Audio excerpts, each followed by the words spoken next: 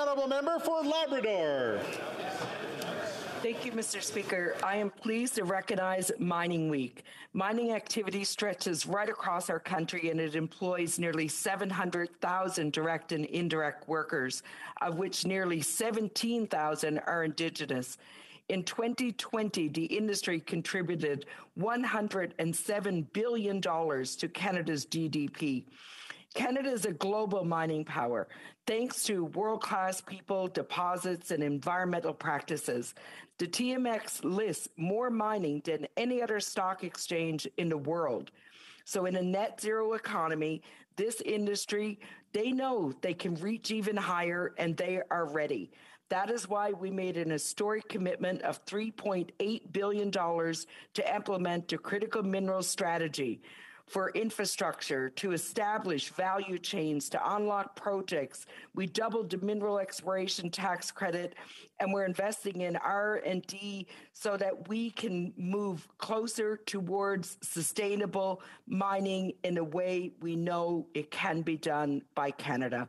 I ask honourable members today to join me in recognizing National Mining Week and the importance of mining to Canadian prosperity. Oral questions, question orale, honorable député de Mégantic. The honourable member for Mégantic-l'Érable. Mr. Speaker, in January 2017, the Prime Minister created a big problem at Roxham Road with his tweet, #Welcome to Canada. What he did was create a gap in the Safe Third Country Agreement, encouraging thousands of illegal migrants to come to Canada.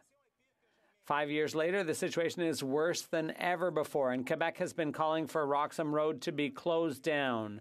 The Prime Minister didn't hesitate to close the borders during the pandemic, but now he is hesitating. Why not suspend the Safe Third Country Agreement?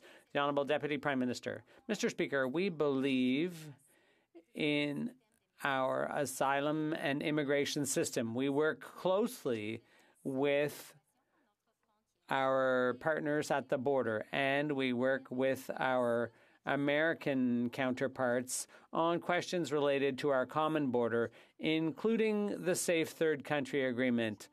We are always working closely with our partners to respect our national and international obligations when it comes to refugees. The honourable member. Yeah, but look at the results.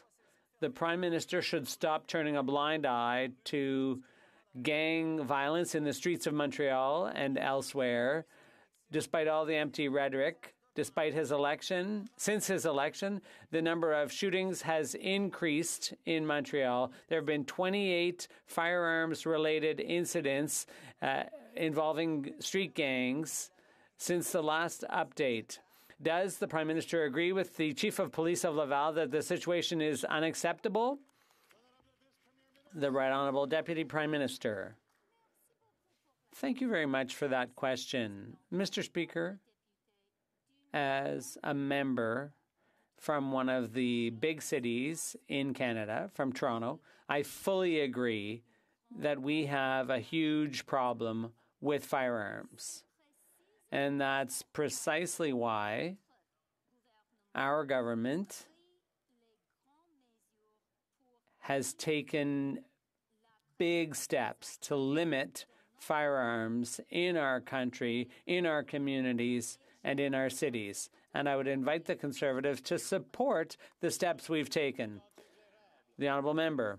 Mr. Speaker, what the Prime Minister is trying to do is create a false sense of security among Canadians. It's not by turning the screws on honest and law-abiding merchants and firearms owners. That's not going to stop street violence in the major cities. People are fearful for their children. The gang members are afraid of nothing. They're opening fire in neighborhoods near children, and that's the fact, and it's only getting worse. What's it going to take for this government to combat the illegal arms trade, which is terrorizing people in Laval, Montreal, and all across Canada? Premier Minister. The Right Honourable Prime Minister, Deputy Prime Minister. Mr. Speaker, once again, I'd really like to thank the member opposite for his question, because I agree. Firearms pose a serious threat in our cities, in Montreal and Toronto and in Vancouver. That's why our government is ready to take strong action to protect mothers and children, and I would encourage the Conservatives to support us.